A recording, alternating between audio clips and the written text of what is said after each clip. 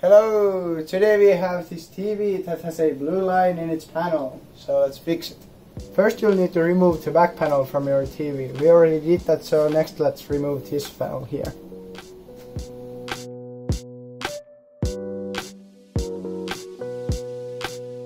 So here are the panel ribbon cables. Because we have a vertical line, it's probably because one of these cables is a little bit loose.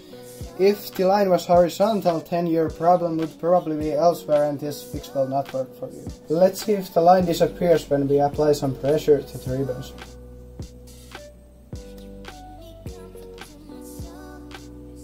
And as you can see, it does indeed disappear. When we move this board this way, the line disappears. You may have to move yours differently, but the procedure is basically the same. So let's tape it in place now. Now as you can see, no lines, it's fixed. Let's put it back together. So that's it for this video. Thank you for watching. Like, comment, subscribe, and we'll see you next time.